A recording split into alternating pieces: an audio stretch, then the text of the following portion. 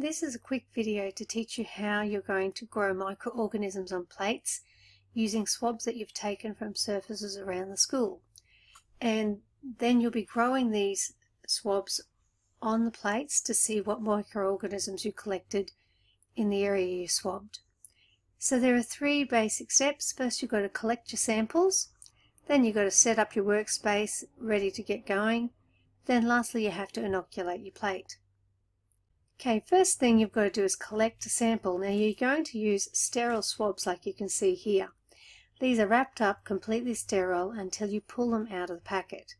Now when you do pull them out of the packet, the idea is that you very quickly wipe them on the surface that you're wanting to collect a sample from, then put them straight back into the packet so that nothing else gets on there. Remember, there are microorganisms in the air around you as well, so the longer the swab is in the air, it's collecting microbes from the air as well as from the surface that you are looking at. So the idea is to go up to a surface, take your swab, say it's a toilet seat, that's a favourite one of everyone. Just take your swab out, run it across the surface like this, collect a little bit of a sample, pop it straight back in, and you're done. Make sure that you label the area, the swab here, so that we know what it came from. Next thing, you've got to set up your workspace. Now this is very, very important. If you don't do this properly, you're going to be in trouble because you're going to allow other microbes to get into your plate, and then you'll actually have a contaminated sample. So the very first thing you have to do is put on your PPE, your gloves and goggles, and make sure that you put your plate and your swab below your Bunsen burner on the bench. There shouldn't be more than no more than 20 centimetres, 20 to 30 centimetres distance. I would go for the smaller rather than the latter. Basically you have to try and work as closely as you can comfortably work to that Bunsen burner while it's on. You've got to try and work in the air below the flame, because when you turn that flame on, at first it'll be yellow and it'll kill just a little bit of the microorganisms in the area, but when you turn it into blue it will actually decontaminate the area, meaning that any microbes in the air around that plate while it's burning are killed.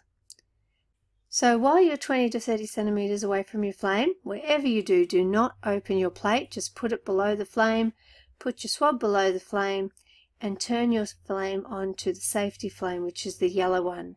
That means to get yellow, you have the little holes here closed. It's being deprived of oxygen.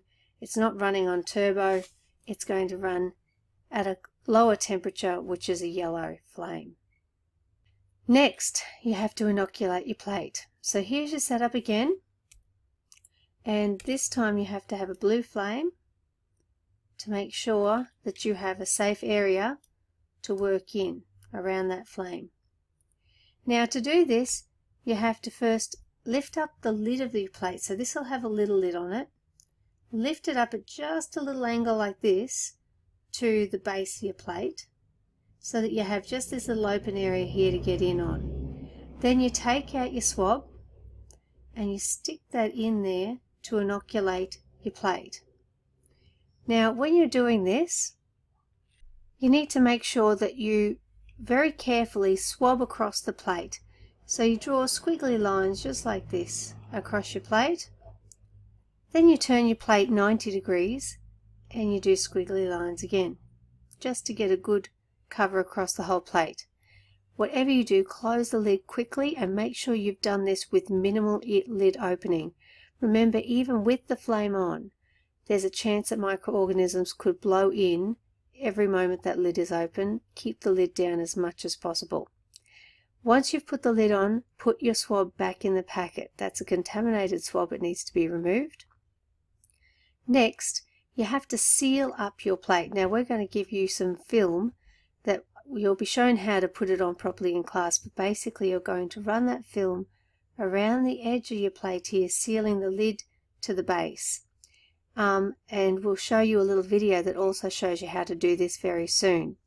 You have to make sure that you don't cover over the main part of your plate. You just want the film to fold over the edges of both sides, completely sealing things in.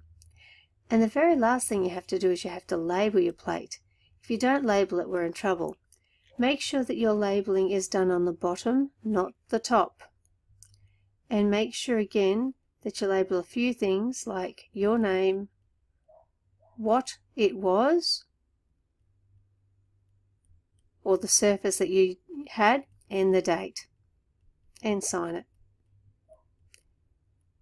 And that is how you make, or inoculate as we call it in biology, inoculate an agar plate to see what microorganisms grow.